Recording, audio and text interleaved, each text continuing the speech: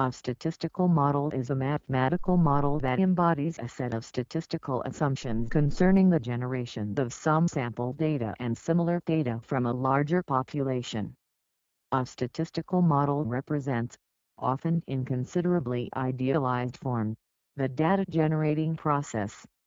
The assumptions embodied by a statistical model describe a set of probability distributions, some of which are assumed to adequately approximate the distribution from which a particular data set is sampled.